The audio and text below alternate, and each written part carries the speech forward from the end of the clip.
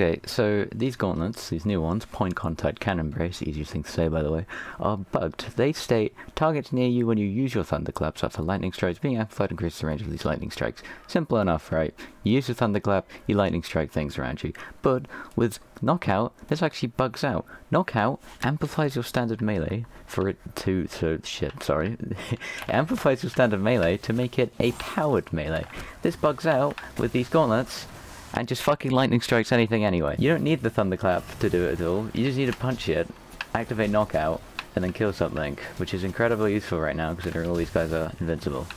Yeah, just like that. It still worked for the thunderclap, of course, if I could actually proc it. Never fucking mind, there he goes again. There you go. Boom. Still works with thunderclap, but it also works with knockout. Very fun.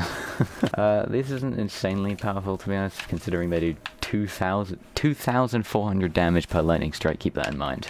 My normal punch does about 3 times as much, so it's not like it's insanely good ad clear, but it is still pretty good ad clear, so yeah.